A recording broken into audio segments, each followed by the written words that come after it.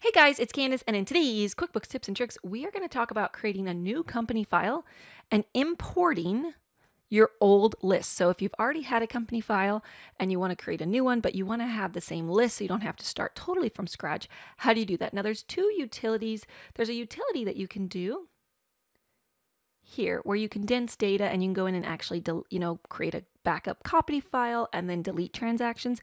Instead, what I'm going to show you today is how to go in and export your lists and then import them into the new file. So it's a brand new file. The first step is to go under File, go under the utility, and export your list. So export your list to IIF Files. And you can choose exactly which lists you want to import into the new one. So you can choose from any of these, whether you want to do your chart of accounts, your customer list, your vendor list, your employee list, customer types, all of these, your classes, your items, your payment list, anything that you like the way it was already set. So if you don't like your old chart of accounts, you may not want that. So you just want to bring in whatever. Now you can still, once you import it, go in and edit it, or you can export it and open it up in Excel, edit it, and then import the new changed file. If you have budgets, that kind of stuff, pricing levels and tax codes. So these ones are some that I'm going to pick, and I'm going to click OK. And you choose where you want to save it. Save it somewhere that you can find. You can name it whatever you want to name it. So I'm just going to name it Confidence with QuickBooks Lists because this is my sample file. Click Save. I'm going to put it on the desktop so it's easy to find. Then what you're going to do is you're going to go in and you're going to create your new company file. You can also do it to an existing company file if you want, but I'm going to go create a new one. Basically start from scratch. So I had a client lately who wanted to start totally over. They were starting a new entity and they needed a whole new QuickBooks. So we're going to do an express start. You're going to go in and create the name and go through this whole process. And then go ahead and create your company file.